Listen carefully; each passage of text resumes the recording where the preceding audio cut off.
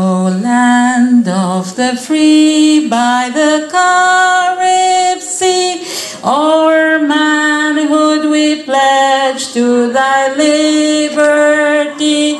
No tyrants here linger, despots must flee this tranquil haven of democracy. The blood of our sires which hallows the sod brought freedom from slavery, oppression's rod. By the might of truth and the grace of God, no longer shall we be hewers of wood. Arise, ye sons of the Baymen's clan, put on your armor, clear the land, drive back the tyrants, let despots flee. Land of the free by the Carib Sea. Nature has blessed thee with wealth untold, o'er mountains and valleys where prairies roll. Our fathers, the Baymen, valiant and bold, drove back the invaders this heritage hold. From proud Rio Hondo to old Sarstoon, through Coral Isles over Blue Lagoon. Keep watch with the angels, the stars and moon, for freedom comes tomorrow's noon. Arise, ye sons of the Baymen's clan, put on your armor, clear the land, drive back the tyrants, let despots flee. Land of the free by the Carib Sea.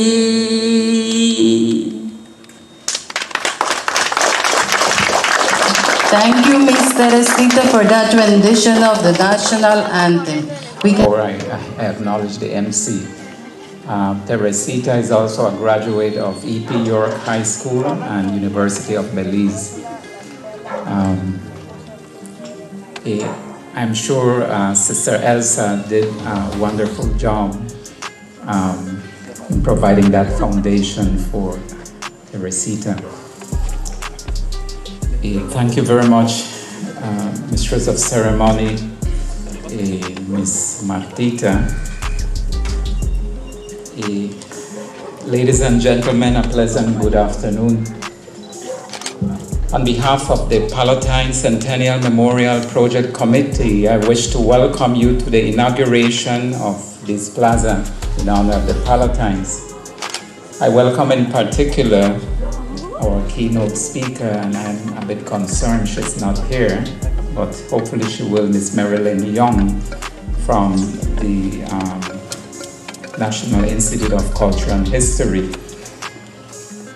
Mayor Jorge Rosales from Benque, Viejo, and members of the Town Council, and Mr. Kong, the Deputy Mayor. Our area representative, the Honorable Jorge Espat, Sister Clara Teul, Provincial of the Pallottines in Belize, and and other Pallottines present, Sister Josefina, Sister Consuelo, and Sister Catarina, and the novice, right? The aspirant, and she's from Haiti, right? From Haiti. Father Bo, Associate Pastor of Mount Carmel Parish. Jesuit Anthony de Mello once said, "You have yet to understand that the shortest distance between a human being and truth is a story." Today we have many stories. The epic of the Pallottine sisters and the story of a memorial to honor them. And I am sorry if you're tired about hearing the story, but I don't. The second decade in this century witnessed 100 years of service of the Pallottine missionary sisters to the people of Belize in the fields of education and healthcare, having founded their first home in Benque, Viejo del Carmen. The centennial was celebrated modestly in an age of flux marked by a global pandemic and stringent measures made upon the population, civil unrest, and a war that has had economic and social repercussions.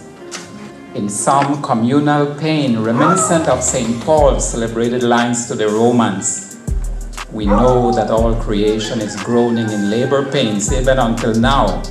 And not only that, but we ourselves, says St. Paul, we also groan within. In this dawning towards redemptive adoption, we are faced with uneasy winds marked by an iconoclastic culture which, in the name of social and cultural consciousness, threatens to deconstruct and cancel our narratives, robbing us from our historical memory. Pope Francis denounces this current culture which has led us to become shallow, uprooted, and distrustful. This has led to a crisis of meaning. In this regard, it is essential to reach out to our stories for us to be sustained, reconciled, and renewed. The epic of the Pallottines. It was the 19th day of March, 1913, the feast of St. Joseph, when the first Pallottine nuns arrived on Belizean shores. The task of a new foundation in the Americas was given to 4 of them from Germany: Sister Francesca, Dominica, who would head the mission in Benque, Alacoque, and Prisca.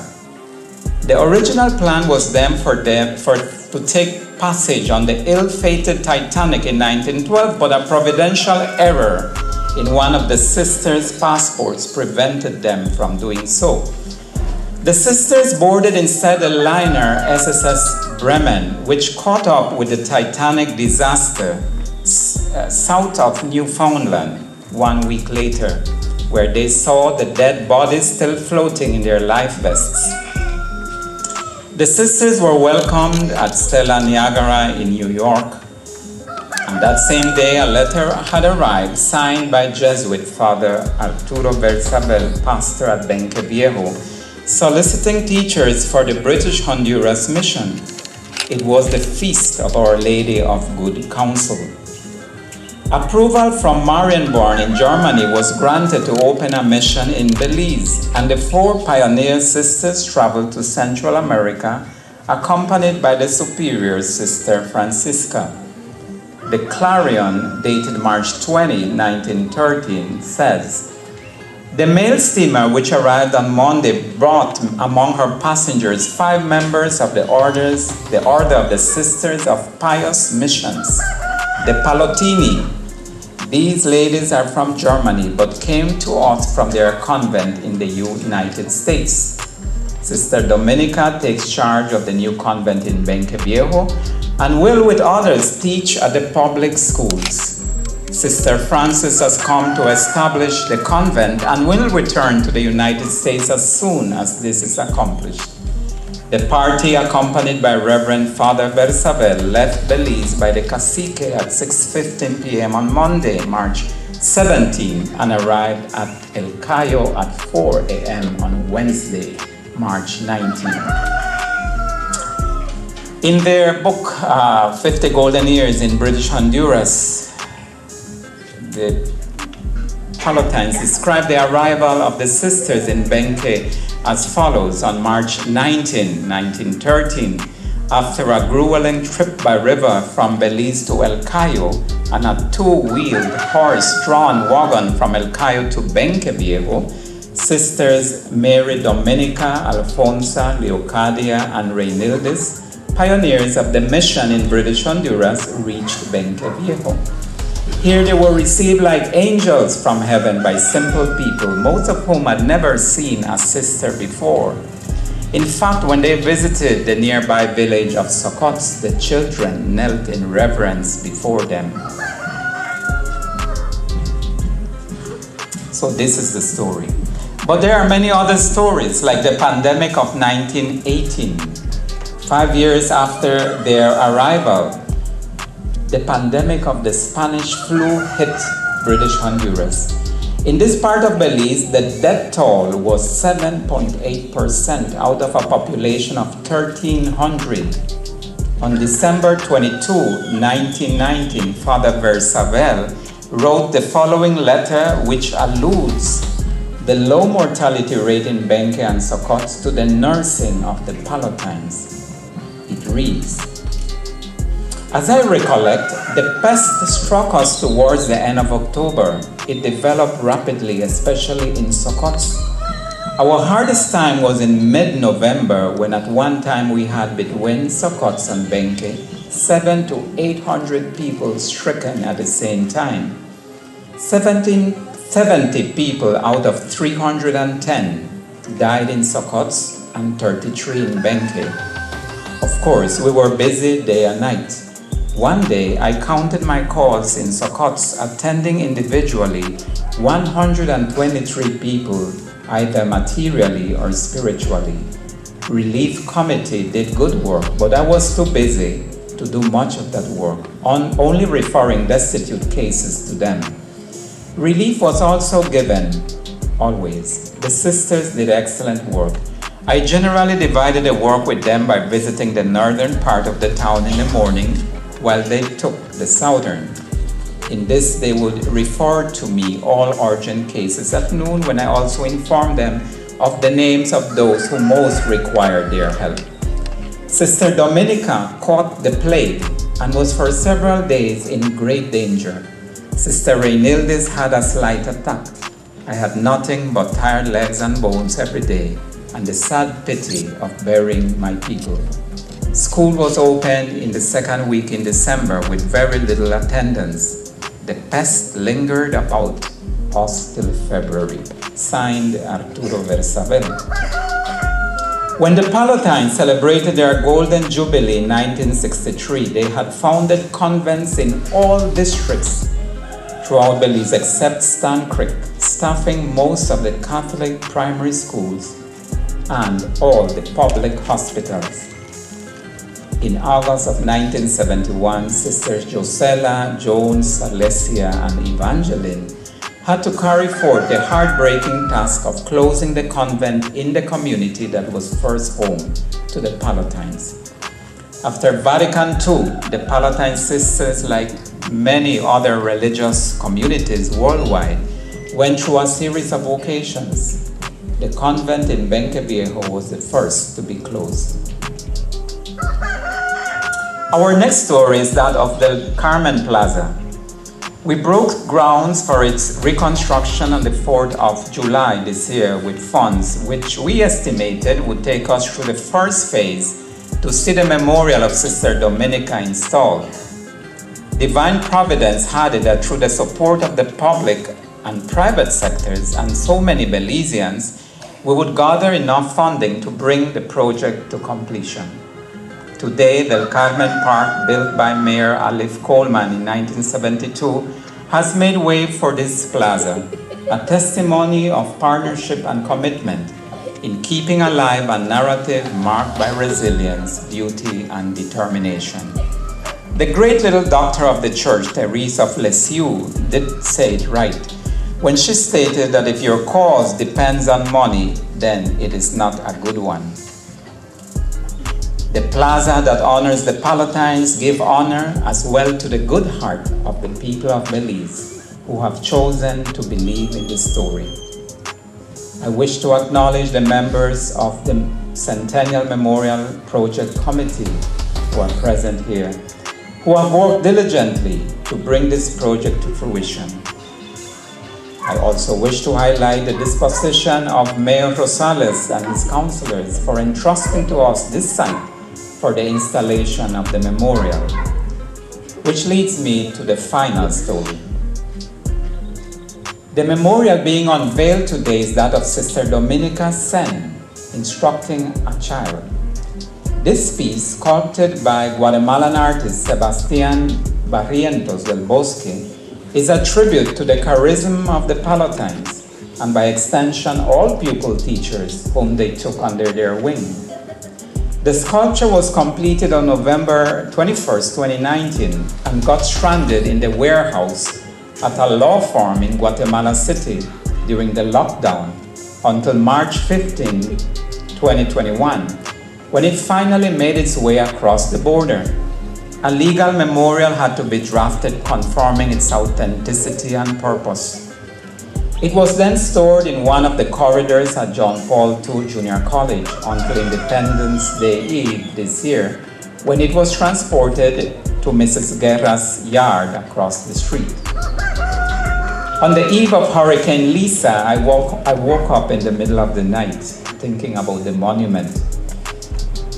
The workmen had safeguarded everything except the piece.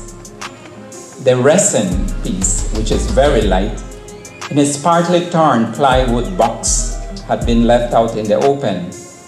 Early in the morning on All Souls Day, I called upon the working crew to bring the piece downstairs at my house. Today, the statue of Sister Dominica has finally found a place of rest. After 7 years, when we first instituted a committee. 7 years is not that long when we consider Gaudi's famed Sagrada Familia in Spain that has taken more than 100 years to build and remains incomplete. Del Carmen Plaza in honor of the Pallottines is an effort to keep the narrative alive, your narrative. The work of the Pallottines played a key role in the nationalist movement, which made George Cadell Price an ardent supporter of the church-state partnership in education. The monument, based on the only available photograph of Sister Dominica Hess, a German of 33 years of age, brings to mind the ideals which drove scores of women to take on the call of a Roman cleric, precursor of Catholic social thought, to make a difference in the world. The piece contains certain outstanding features, deliberately done so by the artist. The face of Sister Dominica looking at the child looking at the book resting on Sister's lap, and the rosary dangling on the side. This draws us to reflect on the so many whys and hows. What impelled these women to cross the oceans, to give of themselves in the service of others, and of all places, British Honduras, the backyard of the British Empire? What impelled so many Belizean girls to believe in that narrative? Whatever our thoughts, one thing is clear. Belize would not be the same were it not for the Pallottine sisters who embraced the call to build a homeland. In the words of Brazil's Cardinal Silva Henriques, we, he said, all of us are builders of the most beautiful work, our homeland, the earthly homeland that prefigures and prepares the heavenly homeland that has no borders. That homeland does not begin today with us, but which cannot grow and bear fruit without us. That is why we receive it with respect, with gratitude, as a task begun many years ago, as a legacy that inspires in us both pride and commitment.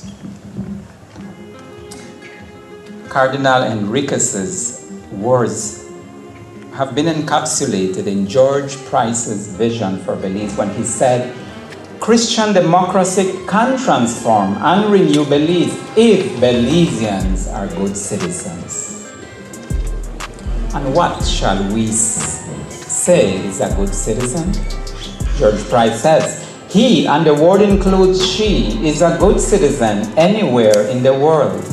He is a good citizen of earth and of heaven, bringing earth nearer to heaven, perfecting creation, from which will arise the new world of time and eternity.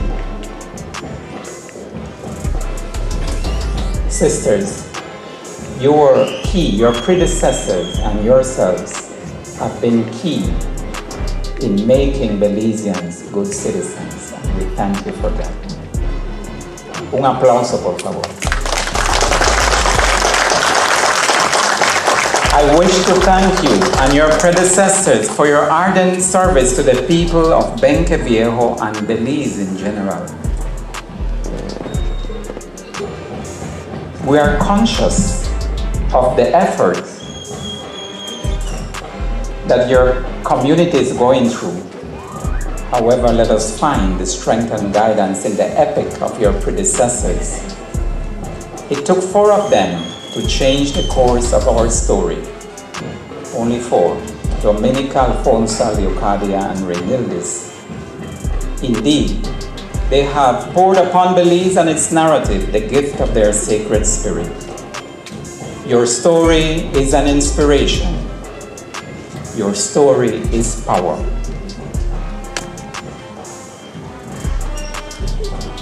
May the legacy of the Pallottines live on, and within it all, may Christ reign.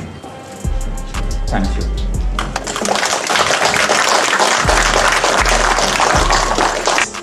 And I would like to share what he wrote. He said, "It was our great honor to support this important project in honor of the Pallottine sisters who have played such an important role in Belize's development, particularly in the area of education."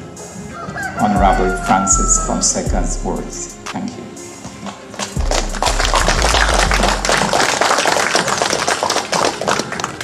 Muy buenas tardes a todos, bienvenidos esta tarde. Gracias por la invitación, Mr. David Ruiz. Gracias a la comitiva de este proyecto.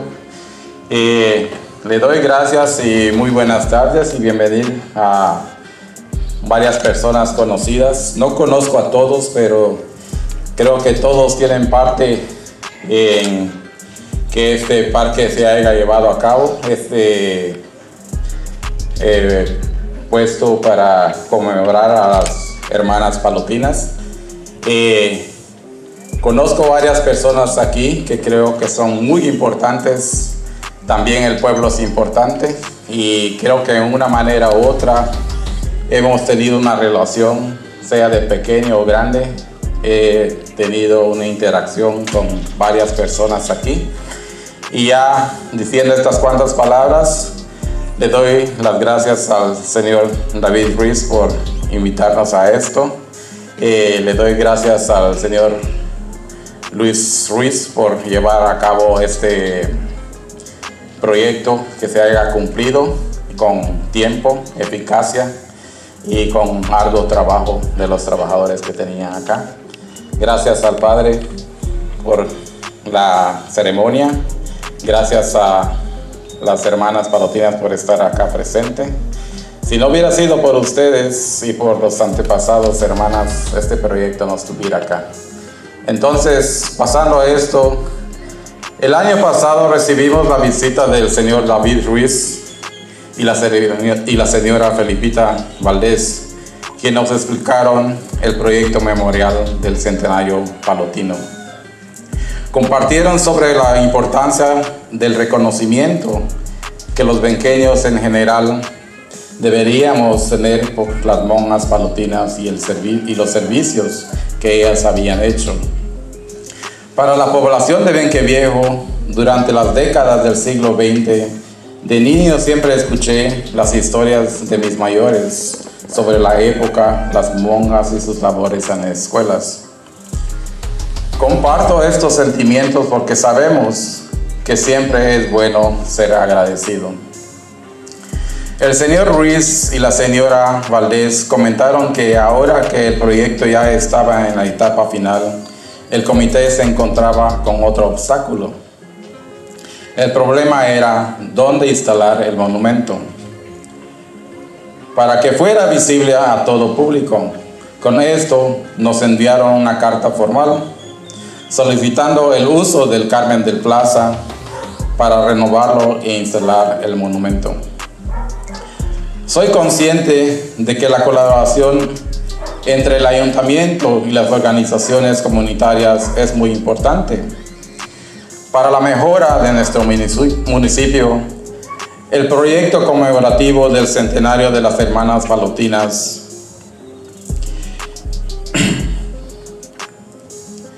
llegó justo a tiempo y me alegro que nuestros concejales acordaron apoyar este proyecto que el Comité Conmemorativo del Centenario de las Pallottines, encabezado por el señor Ruiz y la señora Felipita y demás personas.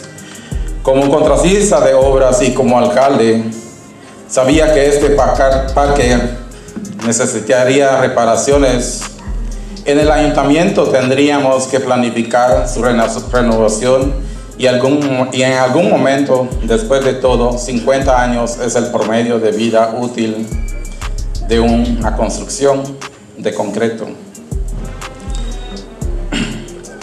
Para edificios y estructuras construidas aquí, por ejemplo, el edificio del Town Hall ya necesita sus reparaciones también, o mejor, un nuevo Town Hall. Esta renovación del Carmen del Plaza tiene características que me recuerdan las historias que nuestros mayores nos han compartido sobre monjas pallotinas en Benque Viejo yendo a 50 a 100 años atrás. La forma de barco sube por este cerro nos indica que debemos seguir adelante a pesar de cualquier obstáculo. La historia dice que las monjas alcanzaron el viaje en el fatigo no alcanzaron el viaje en el fatigo del Titanic, salvándose sus vidas, para que luego algunas de ellas llegaran a cumplir su trabajo en la misión educativa y de salud. Hasta de agricultura, pues ellas también tenían su jardín aquí en Benque Viejo. Gracias de nuestros padres y madres y a las pioneras y pioneros como las Pallottines, hoy tenemos benqueños que son médicos, técnicos, arquitectos, profesores y demás profesionales. Sé que yo también, así como cada quien, tenemos una tarea de mejorar nuestras vidas y las de nuestros residentes. Promoviendo el respeto, la dignidad propia, el buen pensamiento independiente, el bienestar y el desarrollo general para sacar adelante a nuestro querido Benque Viejo del Carmen. El diseño también me recuerda a mis primeros años en la escuela primaria donde participamos en dramatizaciones. Espero que los jóvenes hagan el mejor uso de esta plataforma que hay aquí. Esta es una oportunidad para que entendamos más y reconozcamos la influencia que tuvieron las monjas pallotinas en la educación, salud y cultura religiosa a nuestra gente. No entro en detalles porque sé que otros oradores lo harán.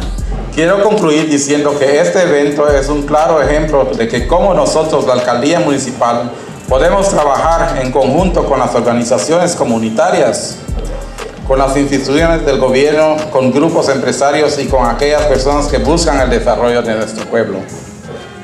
El bienestar de nuestra gente.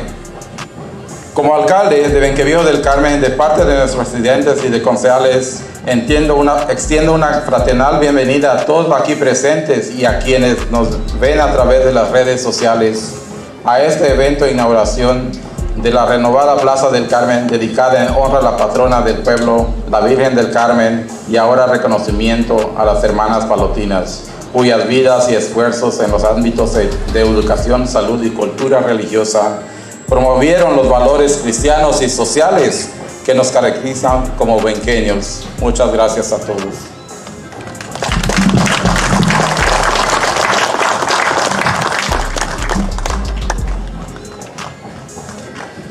Le damos las gracias al señor Jorge Rosales, que nos representa aquí en Benque, Viejo del Carmen. We give thanks to Mr. Jorge Rosales, Mayor of Benque Viejo. Thank you, Mistress of Ceremony. Pleasant good afternoon for the bowl. Mr. Ruiz, Sisters, CEO, Rolando Cetina, our past representative, Honorable Dr. Ramin Agar, invited guests, Mr. Ruiz. I'd like to thank you for being here today in this special occasion. It's my pleasure to be here this afternoon and share this memorable day with my fellow people. It is indeed a historic milestone in our beautiful Benque Viejo, and one that will stay implanted in our lives.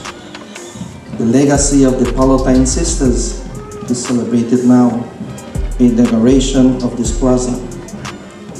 They traveled a far journey and adapted to a completely new way of life. But even so, the contribution to our community is immense. This did not stop them, and we can now see the fruits of their dedications and commitment. After arriving, they traveled along the Belize River and made their way to Benque Viejo del Carmen, where the tough journey and adapting to the completely new culture and climate began. They taught English to the people of Benque Viejo, who were mostly Hispanic. They educated those who were not fortunate enough to receive a proper education. They taught subjects like gardening, sewing, and woodwork. They made sure to focus on the arts as well. Subjects like painting and acting were largely incorporated. In 1920, they established a convent in San Ignacio, where they continued to serve the community. The sisters were on a mission of spreading God's word and performing charitable work in their community. Today, their presence continues to be seen around the country in Orangewac, Belize City, and Punta Gorda. Their message of love and spirituality has truly made a difference in the lives of many. Today we honor them as this triangular plaza represents the trip taken by them back in 1912. The park strives to serve as a green area for leisures as well as an engaging location for cultural and social events. I want to thank everybody who made this possible. Indeed, this plaza is a hallmark in our community to foster and promote identity and social cohesion that will play a significant role in arts, history, and culture. I thank you all.